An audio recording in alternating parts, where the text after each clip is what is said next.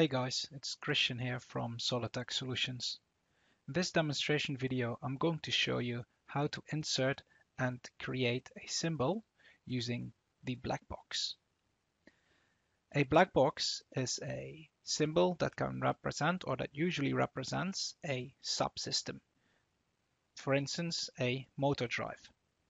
So what I'm going to do here is I'm going to show you how to insert and how to make a symbol of this actual motor drive.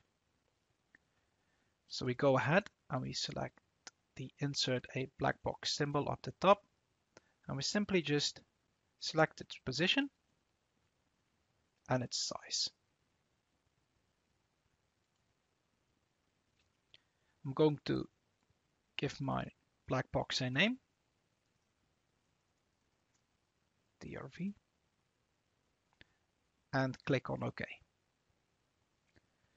As you can see, it automatically added terminals to the connections where the symbol intersects with the wires. What we can do is we can rename those terminals. So that's the first thing we are going to do. So right click on the symbol and select Symbol Properties. Left click on Manufacturer Parts and Circuits. Then multiple select the terminals that you want to rename by holding the Shift key and clicking the actual description. Right click and select Modify Terminals Numbers. Here we can change the values of the actual terminal. I'm going to use just the standard convention here.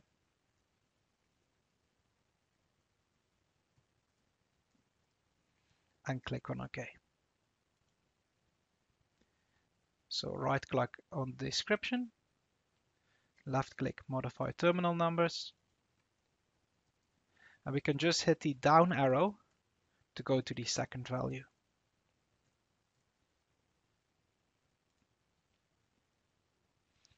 Click on OK, and as you can see, our terminals are now renamed.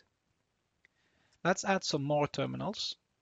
We can do that by right-clicking on the symbol and select Add Connection Point.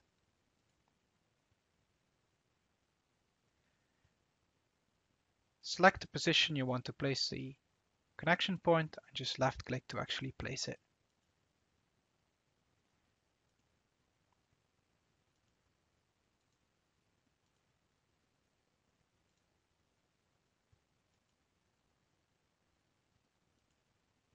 Once we're done, select the green tick and the terminals have been placed. I'm going to rename them as well. So right click, go back to the symbol properties, manufacturer part and circuits, multiple select. So left click on the first one, hold down your shift key and select the last one, and it will actually multiple select every and select Modify Terminals Numbers. Over here, I'm giving them some names as well. Enable.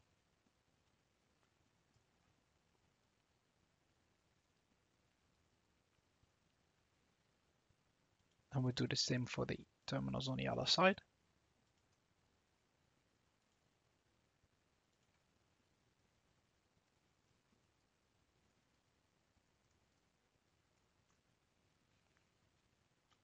Okay. Okay. Now, as you might see, we can rotate this text 90 degrees. Same over here. We've also the option to place them inside the symbol. I will just try and clean it up a little bit. Turn off the snap.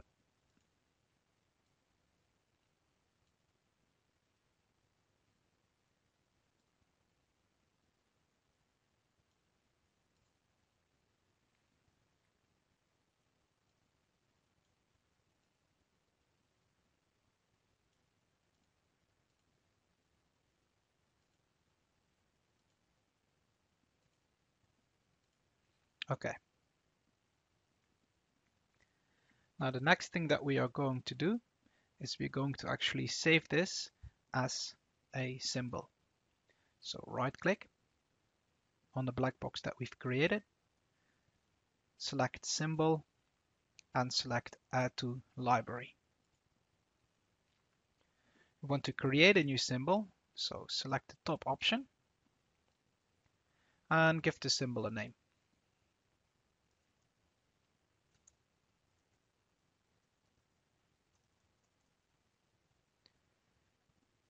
After that, it's important to update the symbol type and the classification as well. The symbol type is not a black box anymore because we've defined now that it's going to be a motor drive, so it's going to be a multi-wire symbol. Any classification is going to be underneath the drives. Important to do this because then it's easier for us to find the actual symbol that we've created. And click on OK.